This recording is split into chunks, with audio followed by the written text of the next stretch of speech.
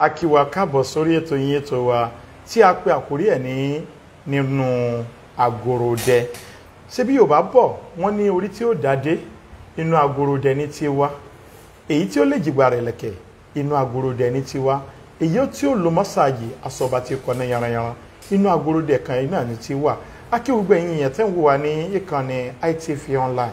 Wípé ẹ kú kalẹ̀ ẹ kú ọjọ́ méjì ẹ kú ọjọ́ mẹ́ta ẹ kú ọjọ́ gbọgbọrọ bí ọwọ́ aṣọ a máa kí yín ẹ ṣeun tẹ́ ń darapọ̀ mọ́ wa níkànnì yìí ojú tẹ́ fi ń wò wá Elédùmarè ò ní jẹ́ ó fọ́ etí tẹ́ sì fi ń gbọ́ wá Elédùmarè ò ní jẹ́ kó di lágbára Ọlọ́run gbogbo ohun tẹ́ ń náwó lé lórí ní orí dátà tẹ́ ń rà tẹ́ fi ń wò wá níkànnì yìí Elédùmarè ò ní jẹ́ kó gbẹ o ẹ á kí gbogbo ọmọ ìlú Ìgbòho káàkiri mẹ́rẹ̀ẹ̀rin àgbáńlá ayé tí ẹ ń wò wá níkànnì táwa ìpapà jùlọ nítorí pé ẹja ńlá báyìí iná ni àwọn wa tún gbé ní ọjọ́ títì ní ìlú Ìgbòho la wà àwa fi ń gbàdúrà fún gbogbo ọmọ ìlú Ìgbòho káàkiri mẹ́rẹ̀ẹ̀rin àgbáláyé wípé ẹ̀yin tí ẹ ti mókè Elédùmarè ò ní já yín bọ̀ o ẹ̀yin tí ẹ wá sẹ́ ń gbìyànjú àti gòkè ọ̀la Elédùmarè ò bá mi gbé yín débi gíga èyí ló gbé wa dé ọ̀dọ̀ bàbá wa ọba Aláyélúwà ọba John Oyetola Bolarinwa di Onigboho of Igboho land. Olubiyi the second. Olubiyi the second.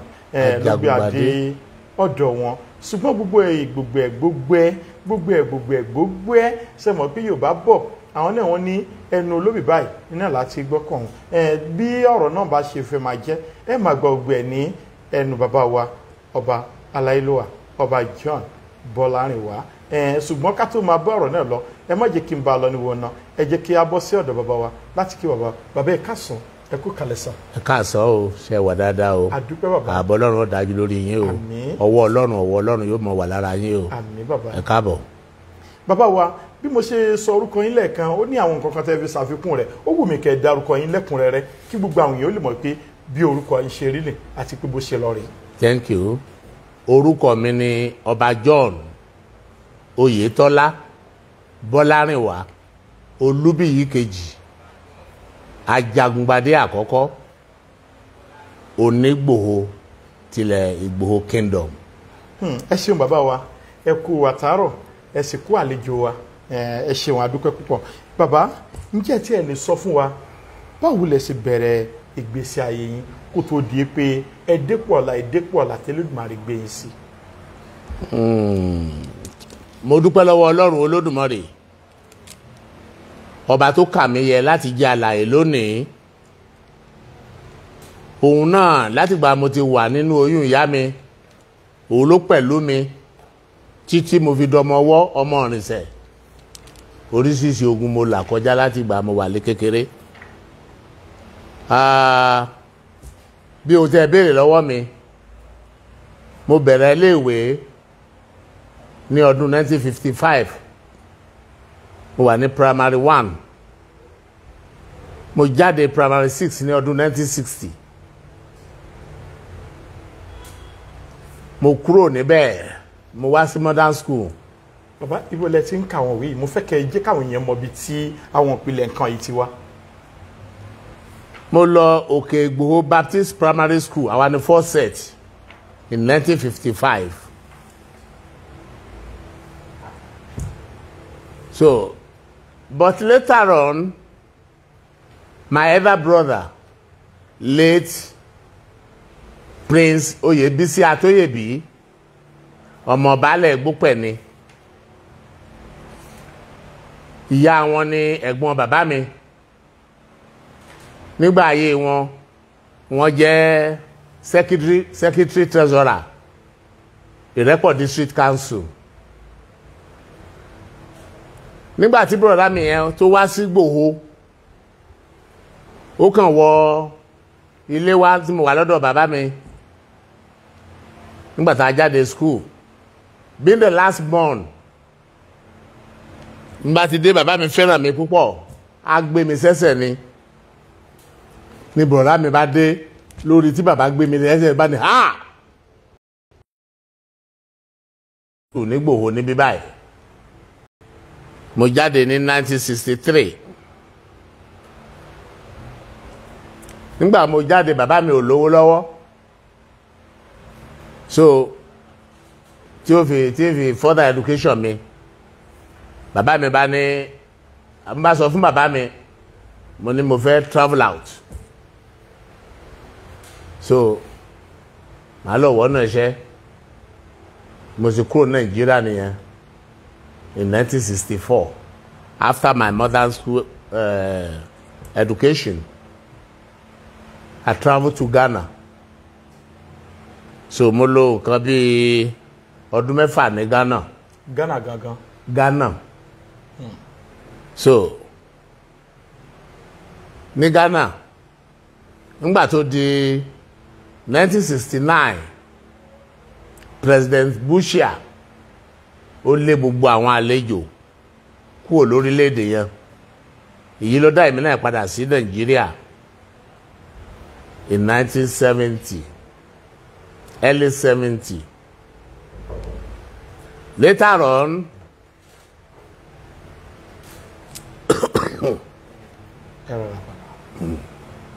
mo wà bẹ́ẹ̀ mo ń ṣiṣẹ́ mo kúrò ní 1970 padà sí Nàìjíríà kété tí mo dé Nàìjíríà mo tiẹ̀ wo iṣẹ́ wo ni mo fẹ́ ṣe so kò rọrùn mo ṣe tún gbọ́nà Togo nìyẹn ní Lomé so mo wà ń bẹ̀ rabas fún gẹ́gẹ́ bí oṣù mẹ́fà iṣẹ́ tí mo fẹ́ ṣe ń bẹ̀ náà kò rọrùn fún mi mo ní láti padà sí Dahomey Republic of Dahomey tẹ́lẹ̀ tí wọ́n ń pè ní Republic of Benin nísìnyí so mo wà níbẹ̀ yẹn náà fún nǹkan bí ọdún mẹ́rin ńbẹ̀ ni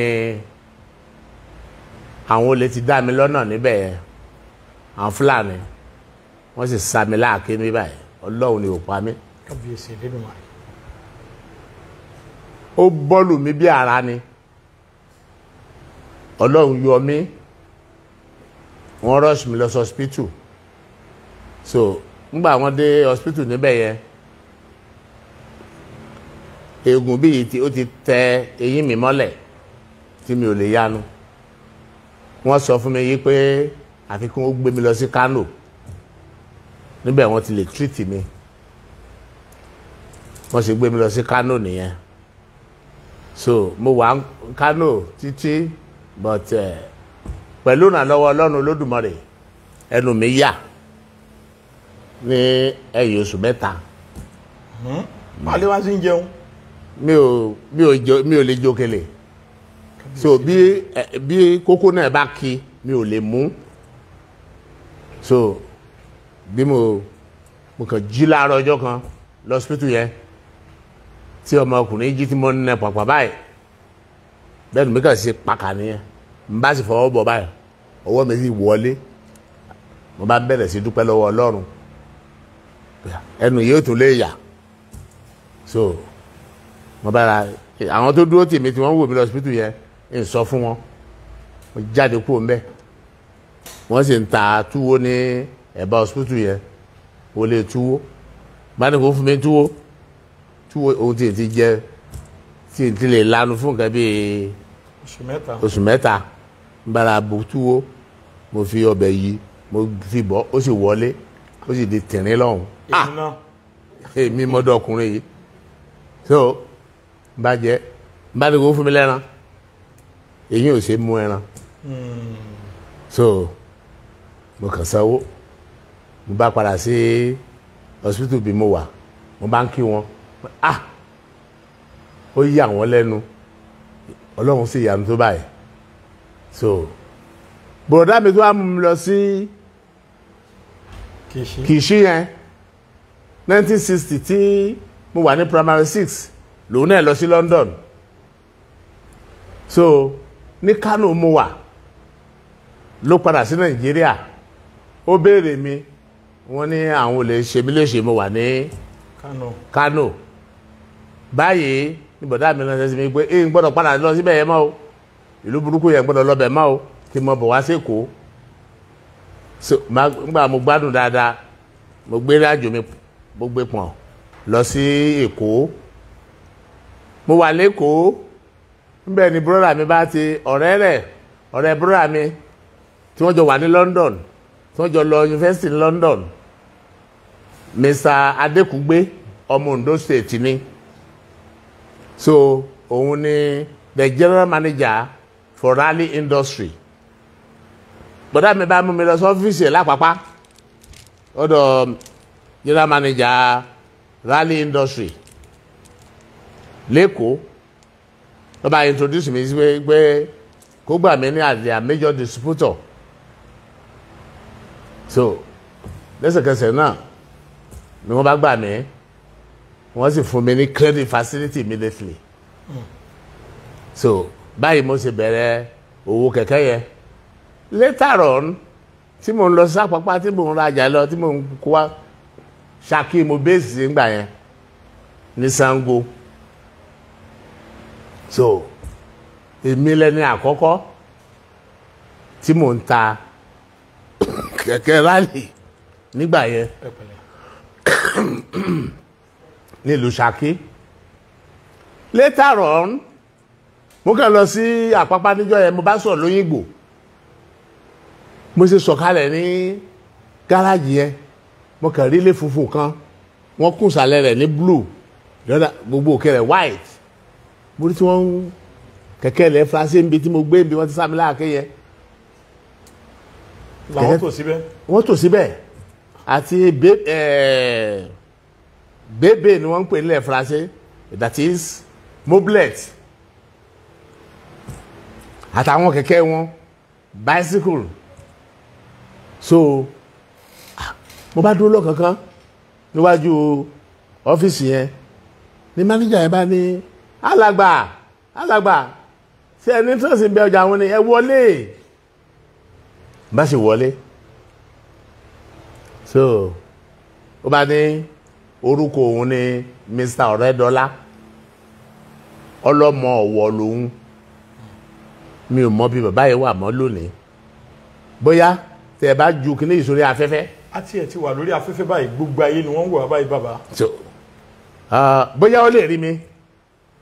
bí wọn ò sì rí àwọn ìdílé wọn lè rí yín. wọ́n sì lè rí mi so bàbá yẹn ṣe mí lóore púpọ̀ ó ṣe mí lóore tó yẹ kí èmi náà dúpẹ́ lọ́wọ́ ẹ̀ mo ti lọ sí Èkó mi ò gẹ́tì ẹ̀ mo bá wọlé mo ní interest but mo ti book appointment pẹ̀lú general manager Rally Industries Nigeria Limited so màá padà wá next week so bí mo ṣe kúrò ń bẹ̀ nìyẹn the following week tí mo wí yẹn n bá padà wá sí Èkó n bó wá sí CFAO ni wọ́n ń pe company yẹn so n bá bá Mr. Ọ̀rẹ́dọ́lá mo fẹ́ ra àwọn kẹ̀kẹ́ yìí mo fẹ́ ra àwọn motorcycle yìí so wọ́n tún ta Kawasaki mo ní mo fẹ́ ra Kawasaki so mo ti wá kiri Ọlọ́run dára sí mi púpọ̀ èmi nìkan ni mo wà fún Ọ̀yọ́ state ńgbà yẹn tí mo ń tajà yìí so bí Ọlọ́run ṣe ṣèyanu nìyẹn tí mo bẹ̀rẹ̀ mo ralẹ̀ lọ́dọ̀ Kẹrẹ Abímbọ́lá ilé yẹn wà ń bẹ̀ àwọn ọmọ mi wà ń bẹ̀ so mo bá ń kọ́lé yẹn lọ mo parí ilé yẹn now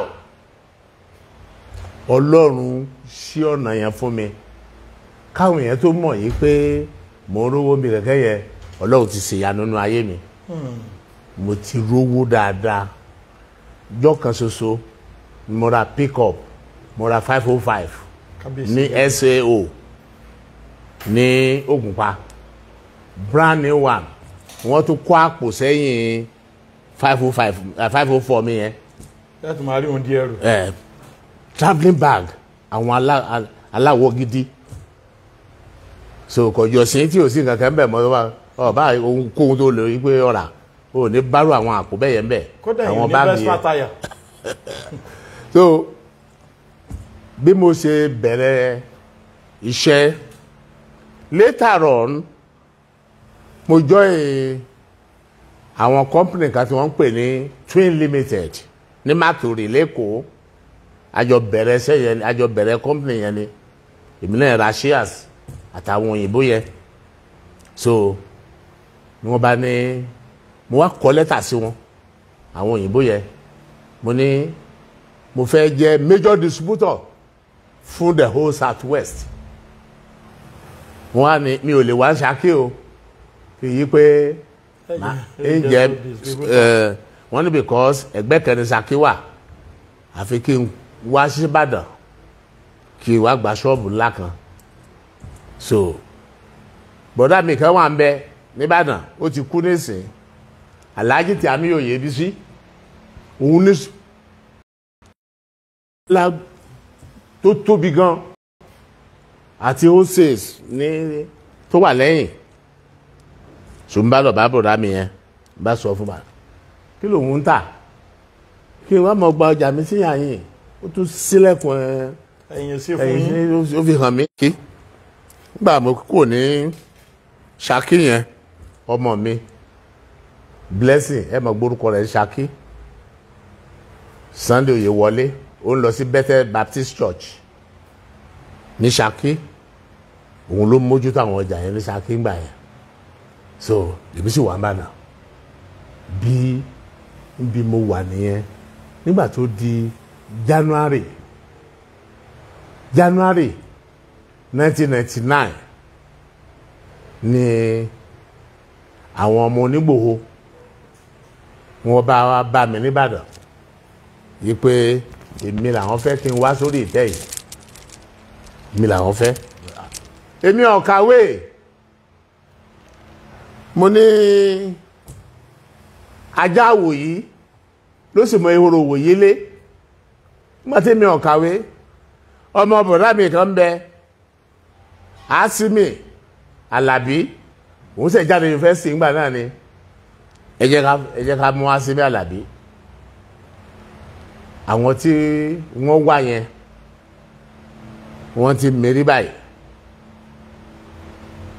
mo sì wá rí yí pé èèlò wọn fún àwọn ọba ńgbà yẹn even ti up till now èèlò wọn fọba but mi ò regret pé later mo gbọ́rọ̀ sí wọn lẹ́nu but kí n tó gbọ́rọ̀ sí wọn lẹ́nu mo lọ bá lọ́yà mi pásọ̀ ni àárẹ̀ ògùn wọlé mo lọ bá ní ọ́fíìsì mo fẹ́ ká jọ lọ sórí òkè ká lọ gbàdúrà kí nǹkan báyìí ni àwọn tó jẹ́ bàbá mi lé wọ́n ní kí n wá níbo ni mo fẹ́ máa rówó skul san wọ́n fẹ́ bà tèmi jẹ́ ni lògùn wọlé bá rẹ́rìn ló ní ọmọ òye táwọn tó jẹ́ bàbá yín nínú ilé tí wọ́n bá fà tó wọn mú tí ó gbẹ̀yìn fámìlì yín ò pẹ̀lú ogun tí ìjọba àtàláàfin gbé kò yé yìí so kí n gbà ní o mo bá tún jókòó mi jókòó mo ní àròyé pásọ̀ tóun sì ti rí gbogbo ogun tàláàfin gbé kalẹ̀ tàkúté tó ti tẹ kalẹ̀ fún wa àti ogun tí ìjọba Awólọ́wọ̀ in the olden days nígbà tó ń ṣe premier táwọn bàbá Awólọ́wọ̀ nígbà náà tí wọ́n dìbò fún SIC NCNC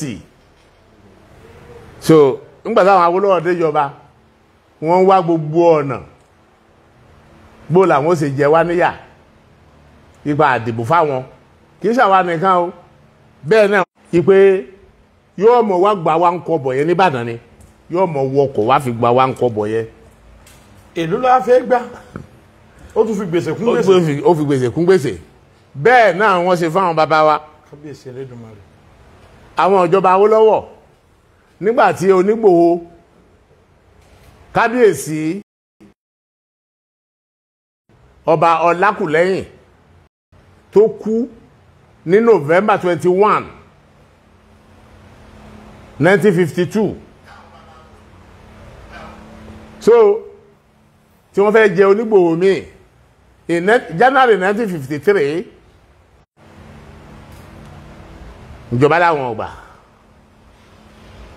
torí pé wọ́n rí pé ó ń bẹ lẹ́gbẹ̀ẹ́ ọba tó kú tí wọ́n fi dìbò fáwọn lọ́wọ́ wọ́n tún set up another inquiry they say June 1953 so the same thing náà tún ní fáṣe wọn ò tún gbà ń gbò tún December 1953 wọ́n tún set up another inquiry kò tún lọ tí kò favour ìjọba later on nígbà tó di 17 March 1954 ìjọba tún set up another inquiry so ẹni tí wọn ò fẹ́ yẹn náà ní Fátúnmú ohun tí nígbà ìjọba gbé inquiry kalẹ̀ ohun tí ìjọba terms of reference tí wọ́n ní kí wọ́n tẹ̀lé àwọn inquiry officer wọn ò tẹ̀lé wọ́n gbà yí pé kábíyèsí lè tí Onígbòho of Igboho ní ọ̀jẹ̀ Onígbòho wọ́n ní kí kábíyèsí Onígbòho ọba Jeremiah Afọlábí àti gbogbo àwọn òjòyè rẹ̀ wọ́n lọ forí balẹ̀ fún Alépàtà ni which is tí ò sí ẹni tí ó dọ̀bálẹ̀ fún Alépàtà Ìbàrìbá ẹrú Aláàfin làwọn bàbá wọn ni wọ́n mọ̀ lọ dọ̀bálẹ̀ fún àtàwọn òjòyè kò sí ohun tíjọ bẹ́ẹ̀ bí àwọn ìjọba Awólọ́wọ̀ sì dá wàhálà lẹ̀ fún Onígbòho family nígbà láti gbà yẹn nìyẹn rẹ̀rẹ̀rẹ̀ àwa dúpẹ́ lọ́wọ́ Ọlọ́run Olódùmarè tí ẹ bá gbọ́ nǹkan tíjọba kọ sílẹ̀ àkọsílẹ̀ ni kì í ṣe ọ̀rọ̀ ẹnu lásán wọ́n ní nígbà tí àwọn ka gbogbo rìpọ́ọ̀tù tí àwọn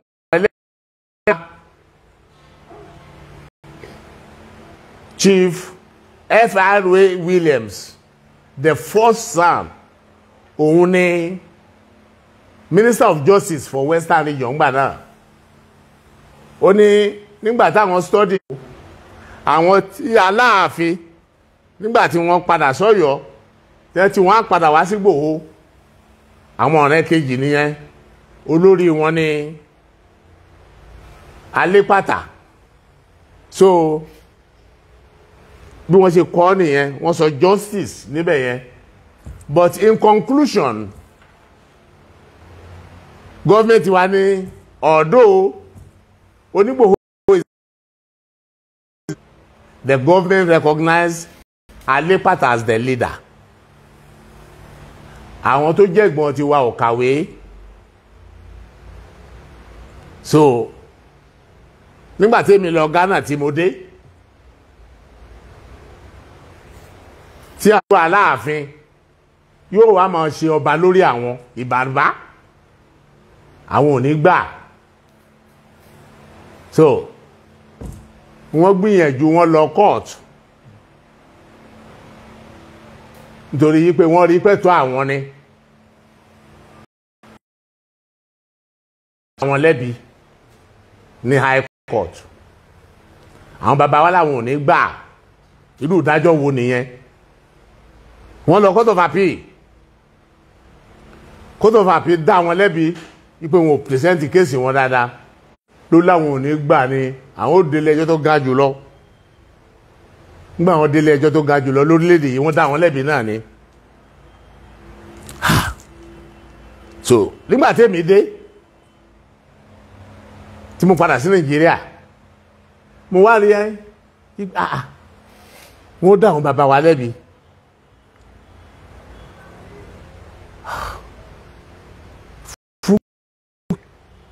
bí mo ṣe dé gbàrà mo pe gbogbo àwọn àgbàlagbà nínú ìlú yìí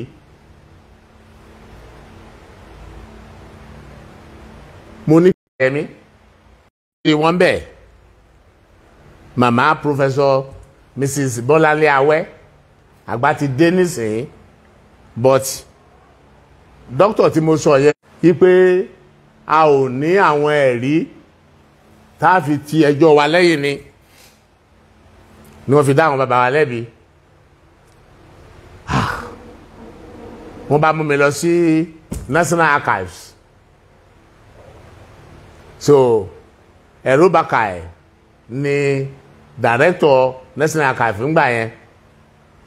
Wọ́n bá mi fọwọ́sowọ́pọ̀. Mo ní oríṣiríṣi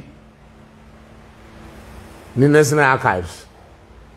So níbẹ̀ ni mo ti get the decision of the government tí àwọn bàbá F.R.A. Williams the first son tí wọ́n ṣe I get the document yẹn tí àwọn màmá yẹn náà rí document yẹn tí wọ́n kà wọ́n wà embarrassed what an amen recognize Alepata from nowhere without any justification. Àwọn recognize Alepata as the wọ́n mọ̀ yìí pé òótọ́ sì wà díẹ̀díẹ̀ ogun ọ̀ṣẹlẹ̀ wọ́n pè ní leader. So lẹ́yìn ìgbà tá a gẹ́ẹ̀tì kìíní yìí mo tún bá máa kẹ́ pàdé mo ti gbàgbé orúkọ rẹ̀ ó kọ pélé báyìí ọmọ Ọ̀yọ́ ni tó péye nìyẹn tí ò sí tàbí ṣùgbọ́n kankan bẹ́ẹ̀ ni màmá wa sọ fún mi yìí pé àti late Dr. Eso Babayemi former Olúfi of Gbọ̀ngàn àwọn ni wọ́n mú mi lọ sọ́dọ̀ late Justice Okeyode Adesina bàbá yẹn náà ti kú nísìn àwọn ni wọ́n lọ introduce mi sí mo bá gbé the judgment of Supreme Court gbogbo àwọn documents certified true copy tí mo rí ní archives tí mo rí ní Òkèdíò lọ́yọ̀ọ́ tí mo rí nífẹ̀ẹ́ a kò fún bàbá yẹn bàbá sọ fún mi yí pé iṣẹ́ tí mo gbé fáwọn. So the following week tá a padà lọ bàbá ti bá wa gbé advices sínú ìwé black and white only we have a good case ó ní ṣùgbọ́n ọ̀nà táwọn bàbá wa bá tí wọ́n gbà lọ Supreme Court yẹn àwọn ò lè gbà á mọ́ estopen ni wọ́n fi knock wa out ṣùgbọ́n àwọn àlejò táwọn bàbá wa gbà tí wọ́n fún lẹ́nu ìlú yìí tí wọ́n á tíjọba Awólọ́wọ̀ á ní àwọn ní kí wọ́n mọ sọ̀gálé wa lórí tí wọ́n nílẹ̀ ni. So yí pé kàńtà yìí tí wọ́n ti fi dáhùn bàbá wa lẹ́bi yẹn ó ní pẹ̀lú gbogbo ẹ̀rí tí ta níye o ó ní kò sílẹ̀ ẹjọ́ tó lè dá wa lẹ́bi. So but we thank God Ọlọ́run alágbára bá a ṣe bẹ̀rẹ̀ ẹjọ́ yẹn nìyẹn wá ń chief àlọ́mọ́ àwọn tó tẹ̀lé Aláàfin wọ̀lú yìí wá ni nígbà Aláàfin sì tún lọ pẹ̀lú àwọn Alépàtà wọ́n tún bá Aláàfin lọ Aláàfin Abípa nígbà wọ́n lò ọdún 3 lọ́yọ̀ọ́. So bí mo ṣe pe ẹjọ́ nìyẹn ńgbà tí àlọ́mọ́ tó ọlọ́wọ́ ilẹ̀ àkọ́ wa ń bẹ̀ yẹ àwọn bàbá ńlá wa ní mọ́dàkó ń bẹ̀ kò sí ràn mí wá ti sẹ̀ ọba lọ fún wọn lẹ̀ ń bẹ̀ mo bá rán àwọn mo rán bàbá late Jacob Ògúngbè former chairman ìfẹ́lónú ọmọ Ìgbòho mo lọ bá ìlọlé ẹjọ́ Ṣakí nìyẹn that was in 1992/26/92 case number nìyẹn bí bàbá adájọ́ tó gbà mí nímọ̀ràn Justice Okeyode Adesina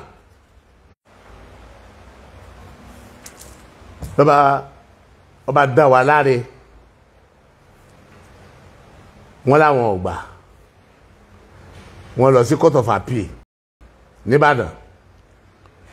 My lawyer tó recommend mi yí pé àbí tó wá advice mi yí pé àwọn family tí wọ́n ní èmi làwọn fẹ́ tí àmì sọ fún mi pé tí wọ́n bá mú mi o wàhálà ń bẹ fún alọ́jọ́ iwájú o òun ni lawyer mi àròjọ yìí ní.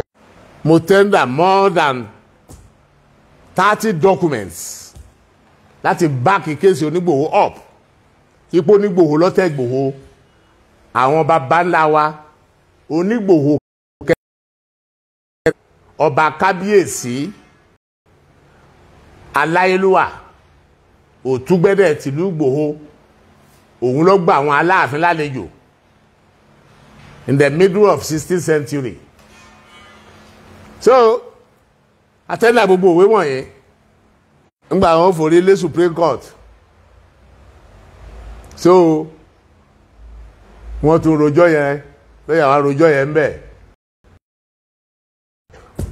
Ipò Onígbòho lọ́tẹ̀lú Ìgbòho kò sì sẹ́nìkan Onígbòho ni kì í ṣe Aláàfin. Aláàfin ọ̀sáwá ogun ló lé Aláàfin látọ̀yọ́lé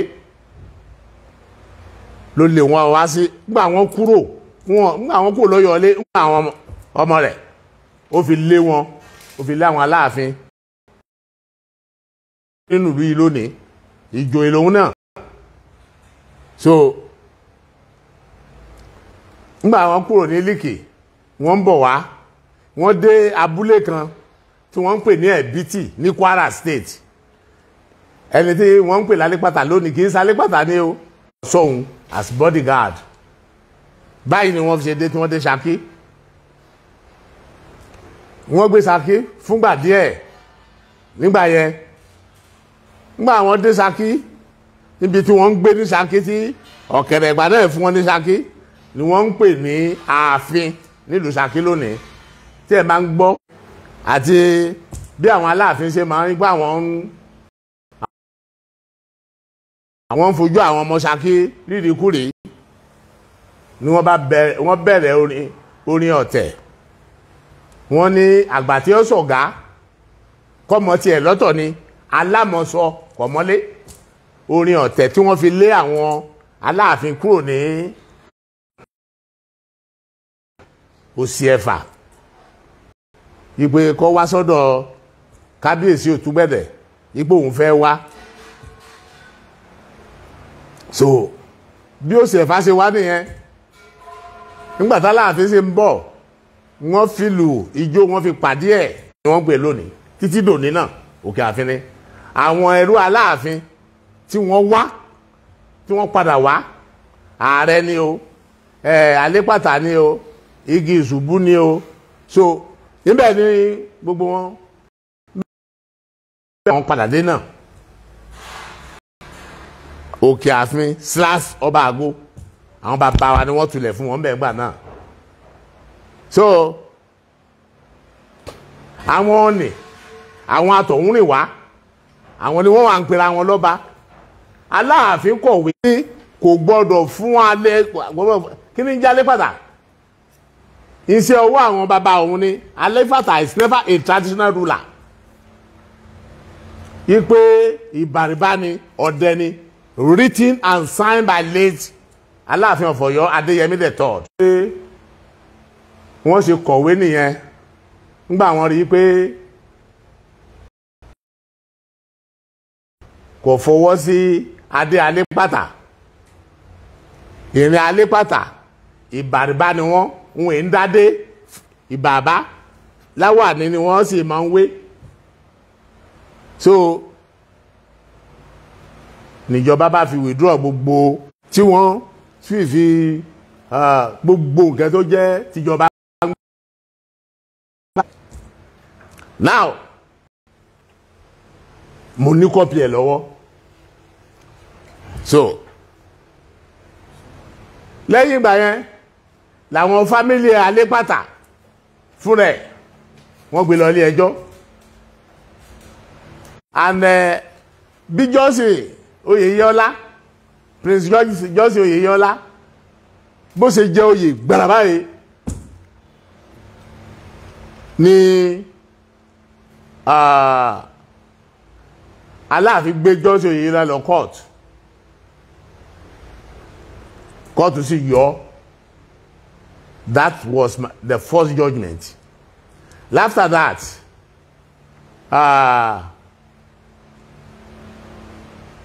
àwọn ìdílé Mọ́rọ́láhún wọ́n tún gbé Johnson Oyetola lọ kóòtù yìí pé ìran rẹ̀ kọ́ ló kàn. Àwọn bàbá wọn ló tẹ̀ kúrò lórí oyè, wọn kò lè bọ́ sórí oyè. So, one retired justice, Mrs. Olufadeju, ní Saki High Court, òun ló yọ lóyè pátápátá. Ó ní kò gbọdọ̀ tún pàdé di ara ẹ̀ mọ́ Asanoba, retired Chief Justice Olufadeju ní ìdájọ́ ẹ̀. Lẹ́yìn eléyìí wọ́n gbé woman yẹn kúrò, wọ́n tún gbé adájọ́ kan wá, obìnrin tó lòun náà, Justice Bolaji Yusuf, ó wà ní Court of Appeal nísìnyí. So òun náà jókòó lórí ẹjọ́ yẹn náà, òun náà tún yọ Johnson Oyetola wípé kò jọba, wọn ò sì gbọ́dọ̀, gọ́ọ̀mẹ̀ntì ò gbọ́dọ̀ recognize ẹ̀.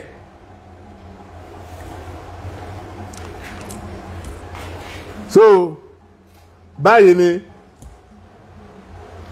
ìjọba ò ṣe recognize, and the final judgment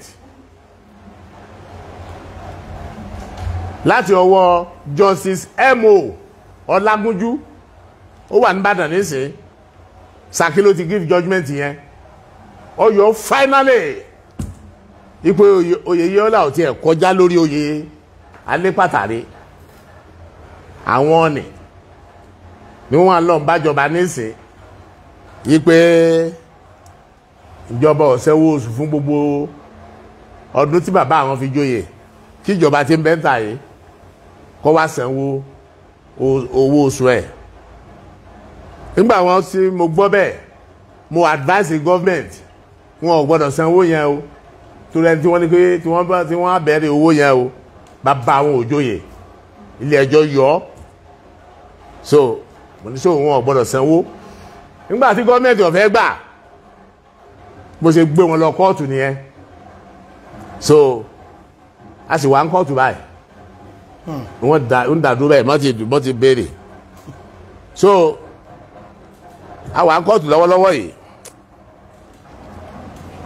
Ìjọba gómìnà Ládọjà tó fi dá owó oṣù Johnson Oyetola tó fi dá dúró ní wípé wọn ò gbọ́dọ̀ sanwó oṣù mọ́ gbogbo ìgbà tí tó fi wà lórí oyè tí ìjọba ò sì sanwó. So bí mo ṣe sọ fún yín lẹ́ẹ̀kan,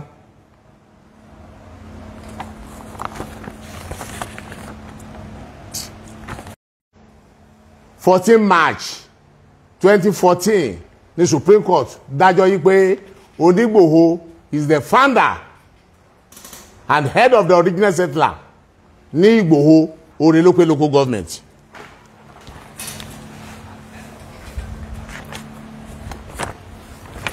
Àwọn gbà yí pé ilé ẹjọ́ tó ga jùlọ lórílẹ̀‐èdè yìí ó ti dá Onigboho láre ipá àwọn ni wọ́n ní gbogbo lẹ̀. Ìwé tí wọ́n fọwọ́ sí ní kíní àwọn ọlọ́pàá.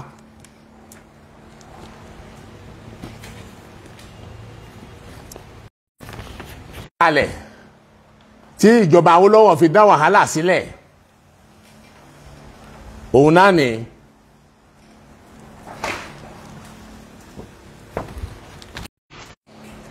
tí ẹ bá tiẹ̀ wá wò ìwé yìí dára púpọ̀.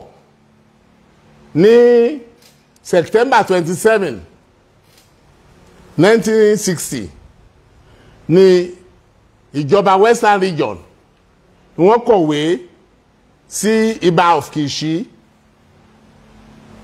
Onígbẹ̀tì tìlú Ìgbẹ̀tì and Onigboho of Igboho land yí pé kí wọ́n ṣe ayẹyẹ ọdún òmìnira ní ọjọ́ kìíní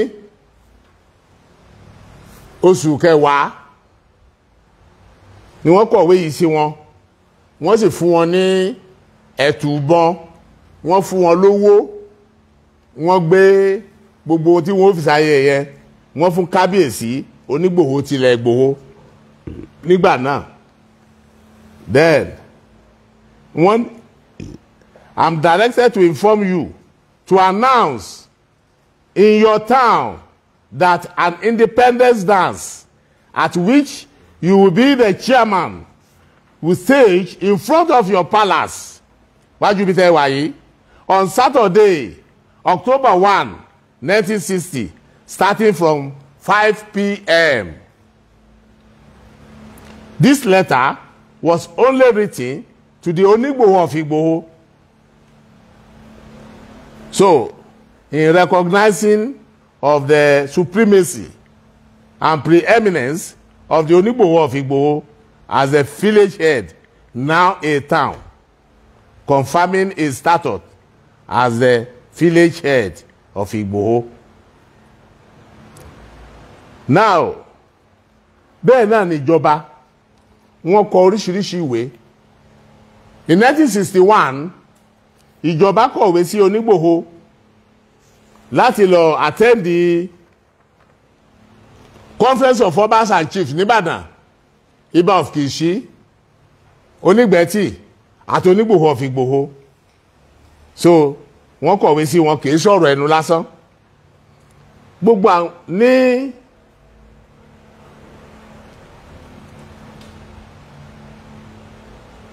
Igboho láti fi hàn yí pé Onigboho is the head of the original settlers in the town. Now,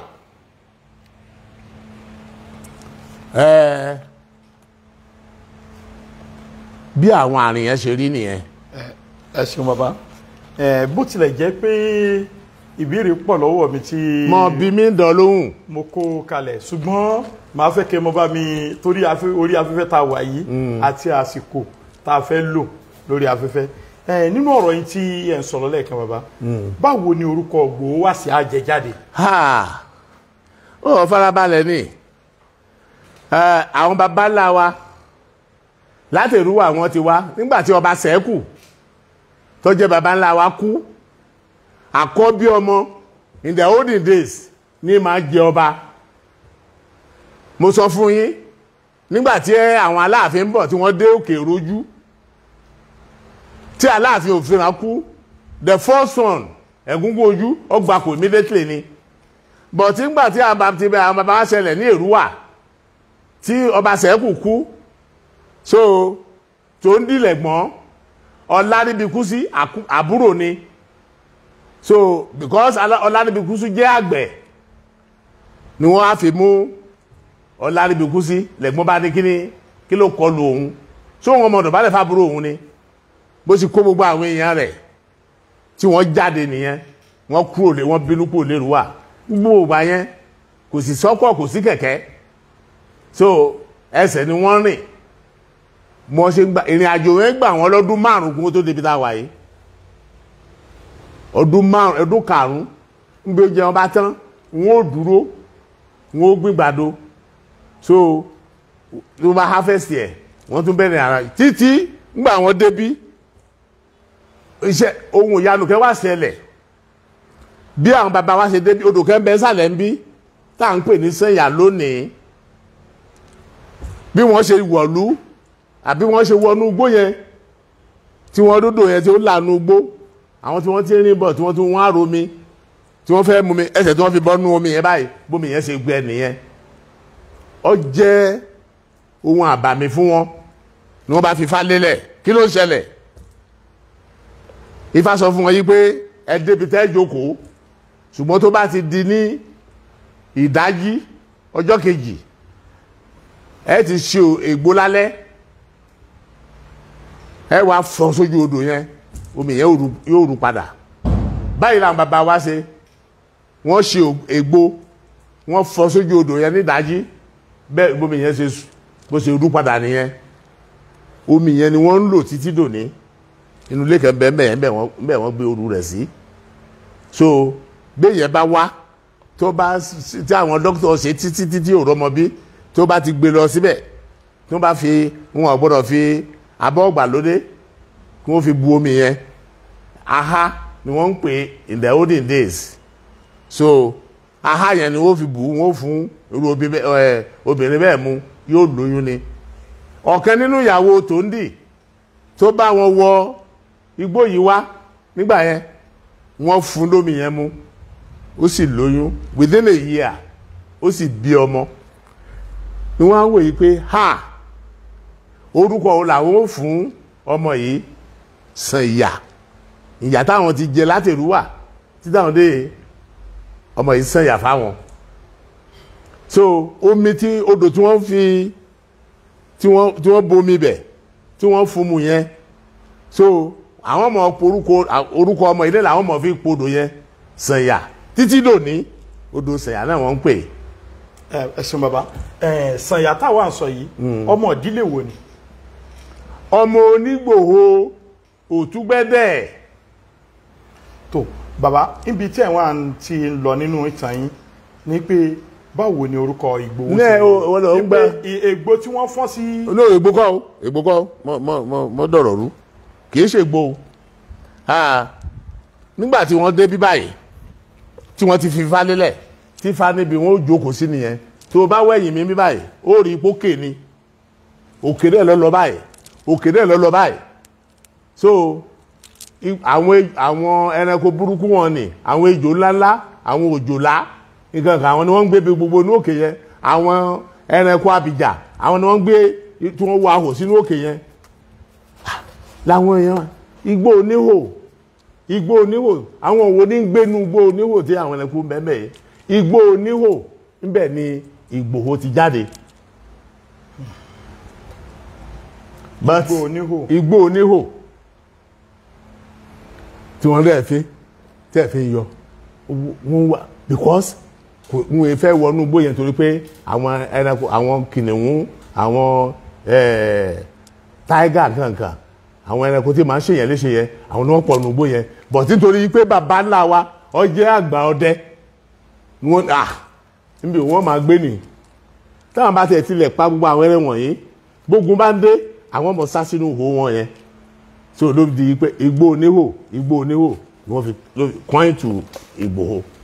ẹ ṣeun gbogbo ẹ̀yin tí ẹ̀ ń darapọ̀ mọ́ wa ní orí ìkànnì ITV online ọ̀rọ̀ lẹ́ ń gbọ́ lẹ́nu bàbá wa ọba Aláyélúwà John Oyetola Bolarinwa ní ìlú Ìgbòho. Sẹ́mọ̀ pé kò rọrùn fọ́mọ kékeré láti mọ pàtàn tí ó mọ̀ torí pé bí èyí bá bírú wa bá lọ sọ irú nǹkan tí ò yẹ ká sọ níwájú àwọn àgbàlagbà ni wọ́n mọ̀tàn àwọn ni wọ́n lè fi tàn lélẹ̀ iná la fi fẹ́ gbọ́ kí ni ọ̀nà tí àwọn bàbá fẹ́ fi ìdí ìtàn yìí múlẹ̀ torí pé gbogbo wa náà láti gbọ́ àwọn ìtàn kan síwájú tí a sì ti ń wò pé ó ń jà rìnrìn ṣùgbọ́n ní èyí tí bàbá tún mú wá fún wa lónìí a tún rí pé ọ̀nà àrà ọ̀tọ̀ ni iná ni bàbá gbé wá fún wa ẹ ṣe bàbá ẹ kú kalẹ̀ lẹ́ẹ̀kan sí bàbá wa ó ti ẹ̀ tú ẹ̀yìn mélòó tẹ̀ tí ẹ̀ du ipò ọba yìí kó tó dé póríkà yìí yẹ. mo dúpẹ́ lọ́wọ́ Ọlọ́run ẹnìkan ọba mi dùn wọ́n wá mú mi ní wọ́n lé mi làwọn fẹ́ ní ẹnìkan ọba mi dùn mi ò sì wọlé tó anybody lọ pé mo fẹ́ jọba. inú mi dùn pé ẹ dáhùn béèrè yìí ní jábá torí àkókò wa inú mi ó sì dùn kọjá pé báyìí náà ni a máa kó lọ bàbá wa ǹjẹ́ ẹ ti gbọ́ rí pé ẹ dépò ọba. ẹnìkan ò sọ fún mi rí o. bóyá ní kékeré ni o bóyá gbà tá à ń ṣeré ojú àgbàrá ni o ṣùgbọ́n inú ọ̀rọ̀ tẹ́ ẹ kàn sọ nǹkan tí mo kàn rí ní ọ̀kúnkúndùn tí mo rí dìmú ní àárín ní pé ṣé orí àpèsè ò ní kú ní kékeré. bẹ́ẹ̀ ni. tó bá jẹ́ pé àáké tó bá yín lójú tí ò jẹ́ kẹ́nu yà mọ́ ohun tí ń pẹ́ lómi ò jù bẹ́ẹ̀ náà lọ ṣùgbọ́n adúpẹ́ fún Elédùmarè níbẹ̀ yìí ní ilé ní. bẹ́ẹ̀ ni. adúpẹ́ fún Elédùmarè tó ní kí ẹ tún máa bẹ. bàbá ìbáṣepọ̀ wo ló wà láàrin ẹ̀yin pẹ̀lú àwọn lọ́balọ́ba ní ìjọba ìpínlẹ̀ Oore Lópé àti Òkè Ògùn lápapọ̀. Thank you. Àjọṣepọ̀ tó dán mọ́rán wà. Kété tí mo dé 8 October 1999 November mo ṣe jáde kúrò ní ìlú yìí nìyẹn. Mo kiri gbogbo the local government mẹ́wẹ̀ẹ̀wá tó wà lókè Ògùn títí ó fi déjì ò lọ́hùn ìpè ó yẹ ká máa ṣàṣepọ̀. So nígbà náà a bá pé lọ́dọ̀ mi bí yìí la wá ṣe ìjókòó àkọ́kọ́ ìgbìmọ̀ lọ́balọ́ba òkè Ògùn lọ́dọ̀ mi bí la ti ṣe ní year 2000 October year 2000 àkọ́jókòó àkọ́kọ́ mi báyìí. Mo lọ káàkiri gbogbo òkè Ògùn nígbà náà ni. So Ọlọ́run sì bá wa kó ó bá wa fọwọ́ sí láfi à pè ní òkè Ògùn Conference of Obas and Chiefs. Bá a ṣe àwọn àgbẹ̀ káàkiri. So ńgbà tá a ṣe tọ̀dọ̀ mi tẹ́ ní October yẹn November a gbé lọ sí Ọ̀gbọ̀rọ̀. So ńgbà kúrò ńbẹ̀ a gbé lọ sí Àgọ́ Àmọ́dù. Bá a ṣe kí tá a fi lọ ká gbogbo the 10 local government nìyẹn. So tó sì fi dúró dò ní níbi tí gbogbo ọba òkè Ògùn bí a ti kóra wájọ nìyẹn. But nígbà tó dáàrin kan Aláàfin ọba Lámídì Adéyẹmí Ọláyíwọlá the 3rd. So ló bá pè mí àti late amúnijì of Igboland yí pé a fẹ́ mọ̀ bá òun forí gbárí. A sì sọ fún yí pé kò sí nǹkan tó jọ bẹ́ẹ̀. A fẹ́ kí ẹnu wa ṣọ̀kan. A fẹ́ ká máa fọwọ́sowọ́pọ̀ ká máa béèrè nǹkan lọ́dọ̀ ìjọba. Ohun tá a fi ń ṣe yìí tí ẹ bá fẹ́ o a mọ̀ ṣe lọ àfihàn lọ́yọ̀ ń bí kẹ́ ẹ mọ̀ gbọ́. For the progress of Ògùn láyé láti pàdé fún not because of you Aláàfin kọgbà gbogbo ọ̀dọ̀ l'Aláàfin gbà yẹn ló wá láti fi dàwárú àwọn ọ̀kẹ́ gbọ́ wọn bá wá mọ́. So wọ́n ní lóko ẹrú làwọn bàbá àwọn kú sí Aláàfin làwọn bàbá àwọn sìn títí wọ́n fi kú àwọn ní ọmọ sin Aláàfin táwọn ó fi kú ni. Mo sì wá sọ fún wọn mo nígbà tẹ́ ẹ sọ pé Aláàfin làwọn bàbá yín sì tí wọ́n fi kú àbí tí wọ́n fi kú ẹ̀yin ní ó sìn Aláàfin ni. Àwọn bàbá yín ẹsẹ̀ wọn rìn lọ Ọ̀yọ́ orí ni wọ́n fi rú bẹ́ẹ̀rẹ̀ lọ Ọ̀yọ́. Wá ẹ̀tẹ́yìn ń gbọ́kọ̀ lọ tí ẹ̀ mọ́ níṣẹ́ lọ Ọ̀yọ́ báwọn bàbá yín ṣe níṣẹ́. Àwọn ọmọ ti pé Ọlọ́run ti ń gbàkóso. So so bàbá nínú ọ̀rọ̀ tí ẹ sọ débi ọ̀rọ̀ ọba Aláàfin ọba Lámídì Adéyẹmí tàdàbí kí Ọlọ́run kó bá ṣe àforíjì fún wọn kí lè gbèrè fún wọn. Àmín. Àti ẹ̀wà gbọ́. Adémi gómìnà tí ń bẹ ń tà yìí gómìnà Olúṣèyí Abíọ́dún excellency òun ni ó pè mí ní ọ̀sán gangan nílé ààrẹ àgọ́ ààrẹ nìbàdàn ní ring road níbẹ̀ mo lọ jẹun ọ̀sẹ̀ lọ́dọ̀ ààrẹ ni àṣẹ tí bá wọlé pí ìgbé wọn fẹ́ rí mi secretariat o bá a ṣe lo èmi àtàgọ́ àgọ́ ààrẹ nìyẹn wọ́n máa ń kí mi congratulation.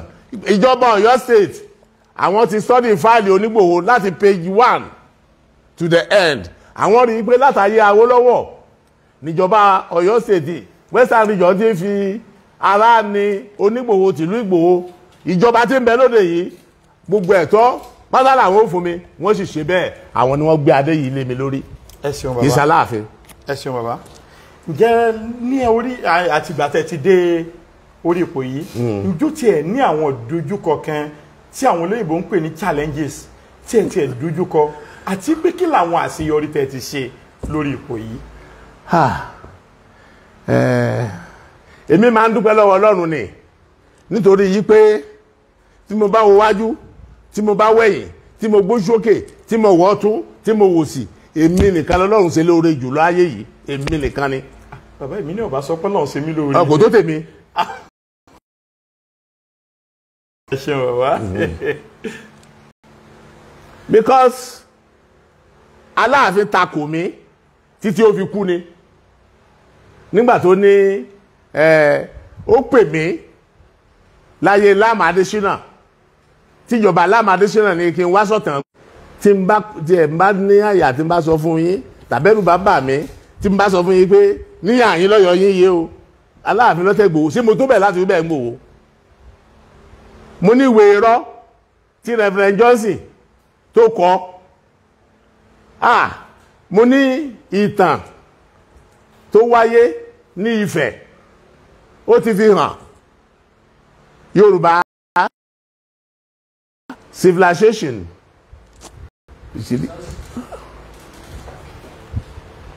so wọ́n kọ̀wé yẹn nífẹ̀ẹ́ gbogbo àwọn ọba nílẹ̀ Yorùbá ni wọ́n kọ tàn wọn gbogbo ọba nílẹ̀ Yorùbá ni wọ́n kọ tí mi ò fi gbata láàfin pé no ilé purọ́ ohun tí ń jẹ mo ti jẹ ìní jẹ gómìnà ìní jẹ kọmíṣánná ìní jà rẹ níbi tí Ọlọ́run ó mú mi dé tí ó sì mọ mú mi ga lọ níbẹ̀ tó ti mú mi dé yìí láyé ìlè sọ bẹ́ẹ̀. kí ni wá làwọn àṣeyọrí tẹ́ ti ṣe lẹ́yìn ìgbà tí ẹ dé orí ìtẹ́? Oríṣiríṣi ní nǹkan tí Ọlọ́run gbà tó fọwọ́ mi ṣe ara ẹ̀ ní ìtẹ́ jókòó tá a wà mẹ́ẹ̀. lásìkò tèmi oríṣiríṣi ní ìjọba àpapọ̀ láyé Jonathan wọ́n pè mí s'Àbújá wọ́n fún mi ní nǹkan mẹ́ta yìí pé kí n mú ọyọ̀ kan bẹ̀ science laboratory mo sì rí yí pé nílùú wa níyàn yín iṣẹ́ tíṣà lọ́pọ̀ jù èèlò wọ́n sì fáwọn tíṣà mọ́ ní laboratory yìí mo fẹ́ o wọ́n tún á bì mí pé nbo mo fẹ́ gbé sí mo ní modern school tí mo lọ níbẹ̀ ni wọ́n bá rí equipment ìjọba àpapọ̀ kó síbẹ̀ èmi lọ́lọ́run lò tí ó fi wá ìjọba àpapọ̀ wọ́n tún fún mi ní àwọn blocks classroom blocks wọ́n níbo ni mo fẹ́ kí àwọn wá kọ́ sí fún mi ní Ìgbòho mo ní primary school òkè Ìgbòho Baptist primary school tí mo lọ níbẹ̀ ni wọ́n bá mi kọ́ sí. Apart from that láyé Olúṣẹ́gun Ọbásanjọ́ tí mo lọ bá ní Àbújá yí pé bàbá gbogbo èèyàn ní pé Ọbásanjọ́ ọ̀rẹ́ Ìgbòho ni ọ̀rẹ́ Ìgbòho ni mo ní kí ló ṣe fún mi ló bá ní ó ní kábíyèsí ó ní ṣe bá gbẹ̀yìn ní ibẹ̀ yẹn next week òun ṣẹ́dá àwọn òṣìṣẹ́ ìjọba wá sí Ìgbòho wọ́n wá dábìrà nílùú Ìgbòho báyìí ni àwọn tí Aláàfin tó mú wá síbí so ní wọ́n bá kọ̀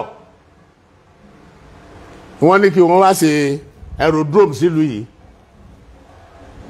èmi ni mo lọ sí Àbújá wọ́n ní kí wọ́n wá kọ́ international school síbí báyìí kí wọ́n sì wá kọ́ American Nigerian village sílùú yìí bí àwọn ọ̀bàlújẹ́ àwọn tó yẹ pé ìrìn bàbá wọn wọ́n yé sọmọ ìlú yìí àtọ̀húnrìn ni wá ni wọ́n bí wọ́n ṣe dìde ogun gbà yẹn nìyẹn.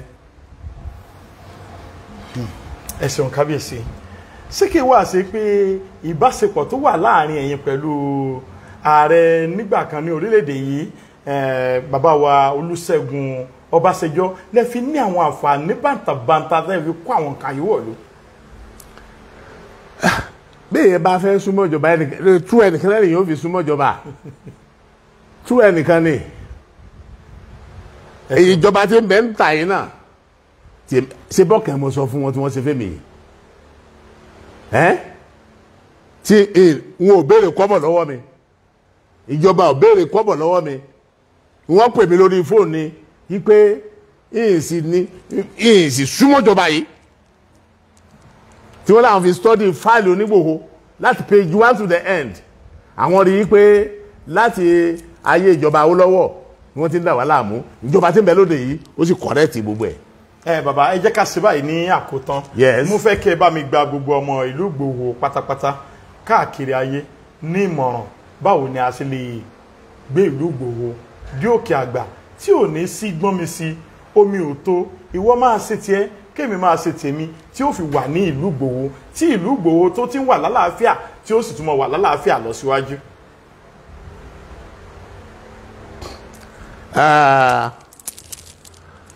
You see, bàbá mi nígbà tí bàbá mi wà láyé, bàbá mi ló sọ fún mi yí pé gbogbo ẹni tí ó bá jogún ológun ìtànkítàn ni wọ́n mọ̀ pa. Àwọn àtọ̀húnrìnwá wọ̀nyẹn, àwọn alépàtà, gbogbo àwọn wọn nì tí wọ́n fẹ́ jogún ológun, àwọn ni wọ́n ń pàtàkìtà, wọ́n lọ so mọ́ láàfin. Bí ẹ bá ṣe gbẹ́yẹ ní nǹkan bí ọdún mélòó sẹ́yìn tálàfin fẹ́ sòótọ́ tó sì kọ sílẹ̀ nínú ìwé yí pé ìrìn alépàtà ẹ ṣe traditional ruler, ọdẹ lásán ni wọ́n. Àwọn ni wọ́n ń dá wàhálà lẹ́nu yìí, àwọn ni wọ́n ń dá wàhálà lẹ́ tí bó bá jẹ́ pé ìfọwọ́sowọ́pọ̀ máa bẹ tí wọ́n máa yé bàbá wọn ni. Ìmọ̀ tèmi bá rí, ọ̀rẹ́ tèmi bá rí, ṣe bí àwọn ní influence náà náà bá ní ṣe bá jọ pápọ̀ ni. Bẹ́ẹ̀ mi bá rí nǹkan tí mo gbé nǹkan wá ó ṣe ó yẹ kí wọ́n máa dà wọ́n láàmú ni. Àwọn ní òtún á di wọ́n lọ wá ọ̀nà táwọn ní òtún gbé nǹkan tó tún láàrin ni wá nílùú Ìgbòho ní òfin ní tẹ̀síwájú.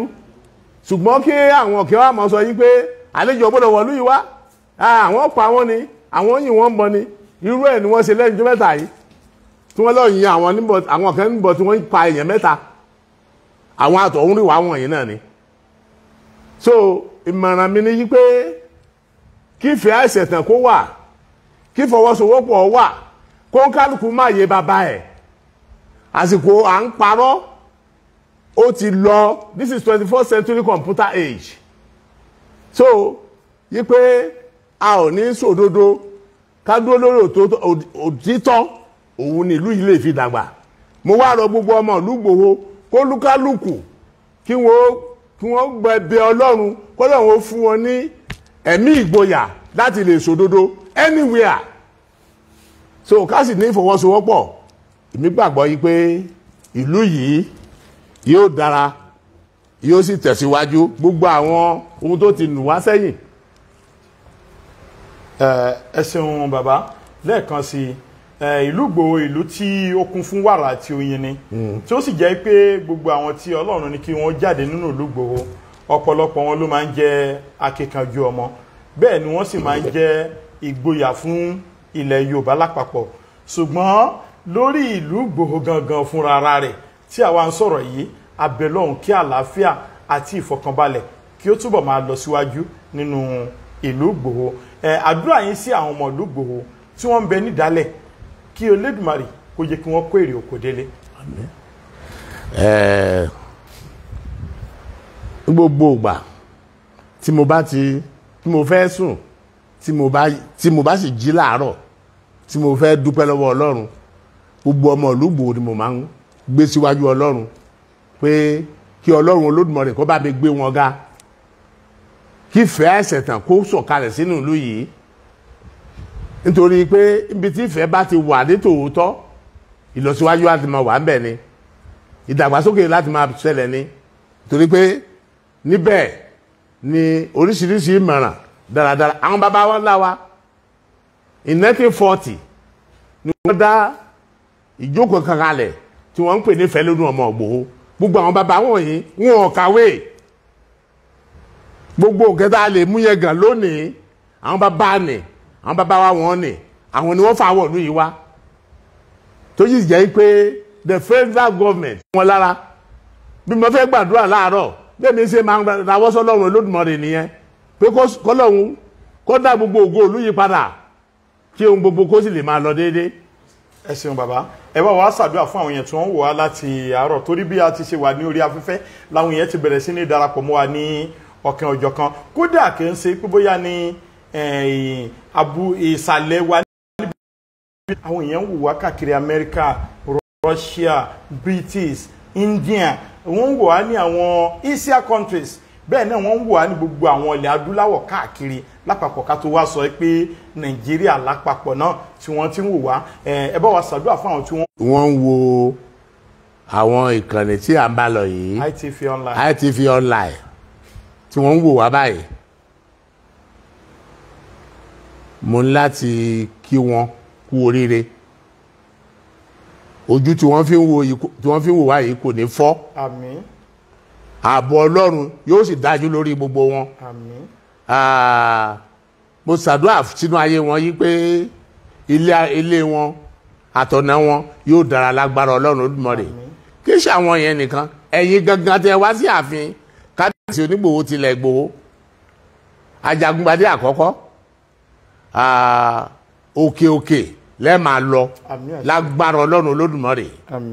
Bẹ́ẹ̀ bá ṣe ń jáde bẹ́ẹ̀ ṣe ń wọlé ojúkójú ò ní wò yín, ọwọ́kọ́wọ́ ò ní nà sí yín, ohunkóhun ò ní fọ̀ sí yín lágbára Ọlọ́run.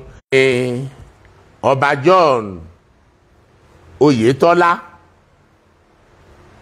Bolarinwa, Olúbíyì kejì, Onigboho tilẹ̀ Ìgbòho, Ajagungbadé àkọ́kọ́.